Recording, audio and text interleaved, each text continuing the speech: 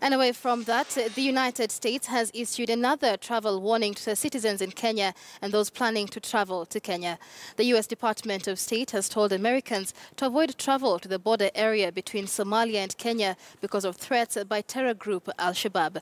Americans have also been warned to avoid Mandera, Wajir, Garissa, Tana River and Lamu entirely.